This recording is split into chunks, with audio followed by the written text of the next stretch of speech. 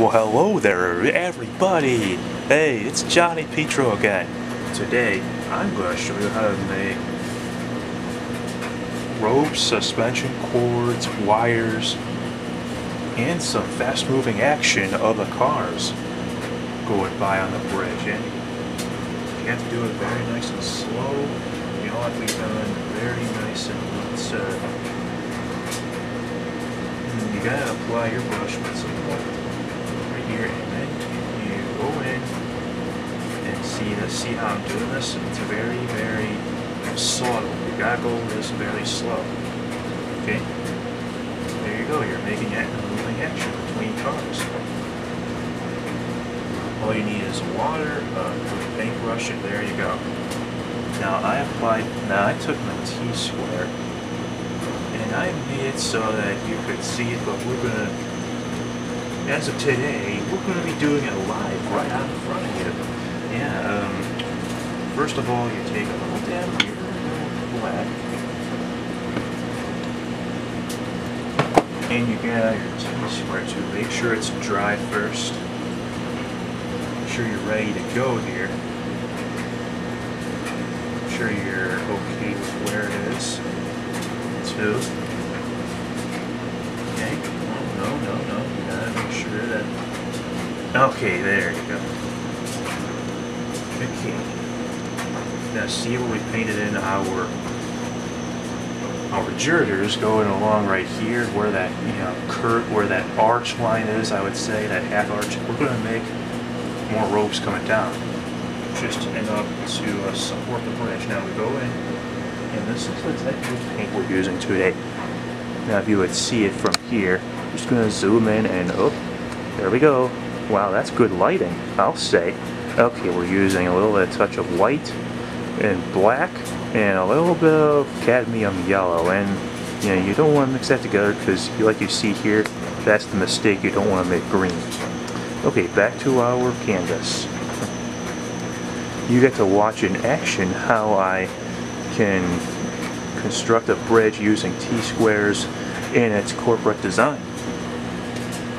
Okay, now bear with me if you can't see it. I'll try and make it so that you can look at what I'm doing here. Okay, and just deep breaths and draw down. It has to be 2 ropes at a time, step by step. Alright. Take a look at your progress and okay. Scoot that over a bit. Now, since this is moving in perspective, reply back to your reference photo. You always keep your T-square right where you need to be. And draw downwards. There you go. Make sure it's even too.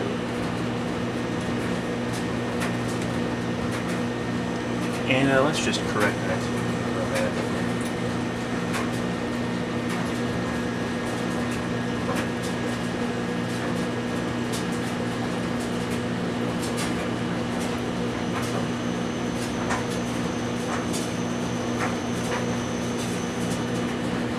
Okay, and now you're going to make at least 2 at a time, step by step.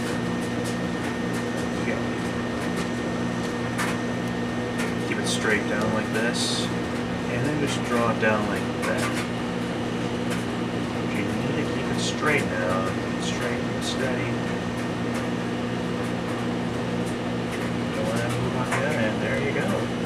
Hey, look at that, fine lines, huh? Just a little joke, son, joke that is. Okay, keep drawing the lines.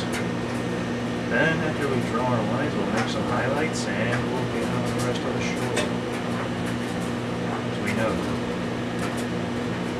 Now here's the point where we need to take our T-square down. Always remember to keep this stuff as straight as you can. It can get off balance if you're not careful, guys. Okay. Be very vigilant and very careful. I mean very careful, as most of you can see.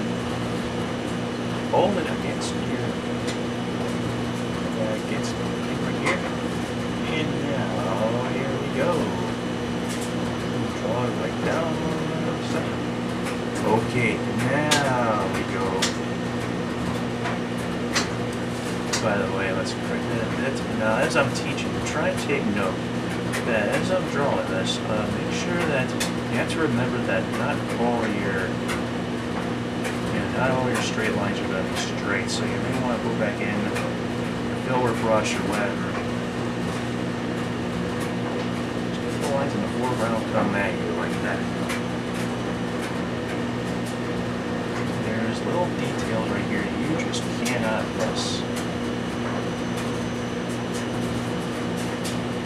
Yep, here I have a good eye for this stuff. Scratch that out too. Here.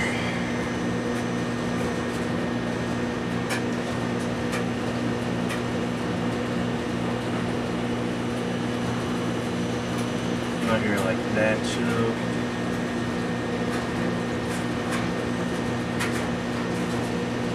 And just draw downward like that. Get off gently, carefully. Now you want to just make the lines a little bit fat, a little bit like thicker, a little more crisper. Very good to see the progress. Keep your eyes open now. You can get your eyes set. Lines get better as you go down. That's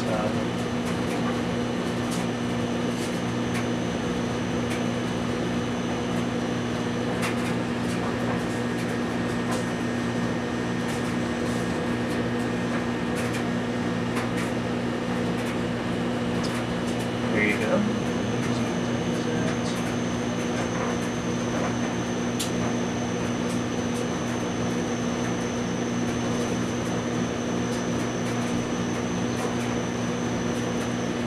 Another tip, if you're ever painting straight lines, use your pinky finger as the supporting point on the picture, but don't get it dirty.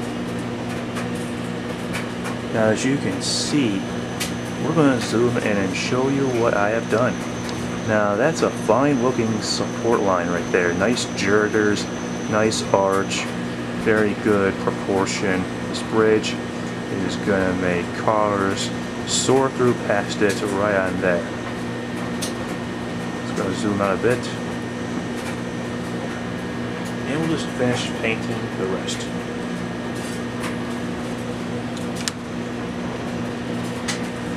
One other thing you must clean up here is the square too. Where you get that messy.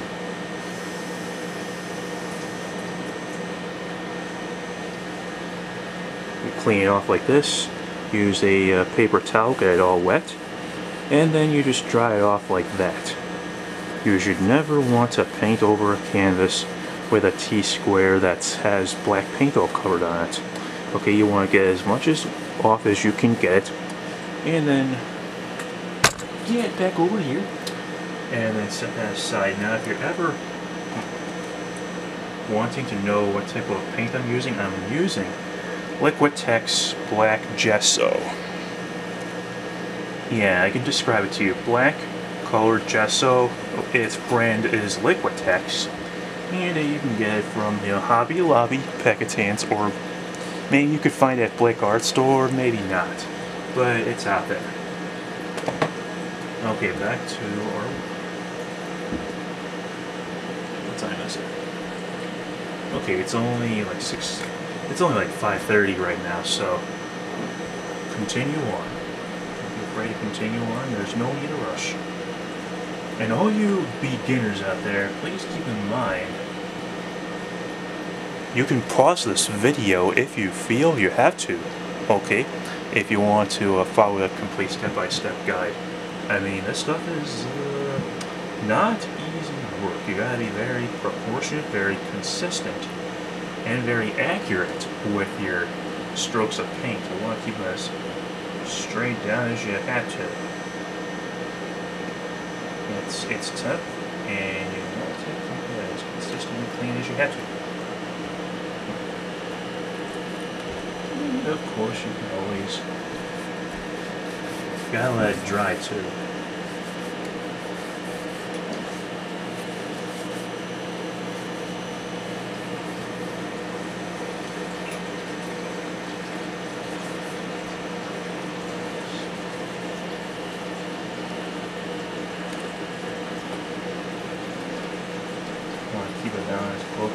it.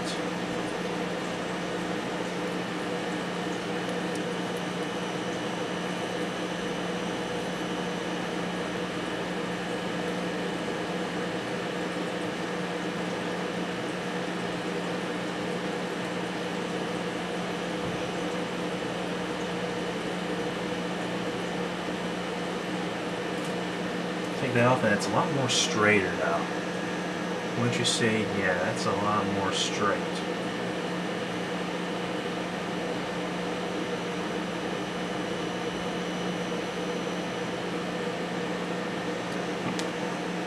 Yeah, we're going to draw the yellow rope down here and you still have to be accurate. It's going to go.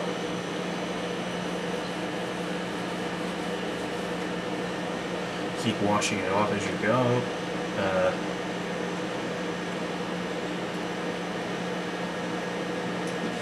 Don't forget, you can, kind of switch up the T-squares. You don't always have to use the same T-square, guys. You can always switch them up.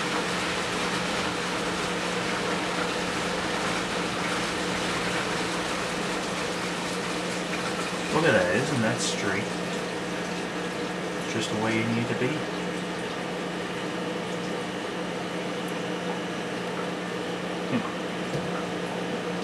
Now you may want to set that aside and just clear up tiny little brush like that.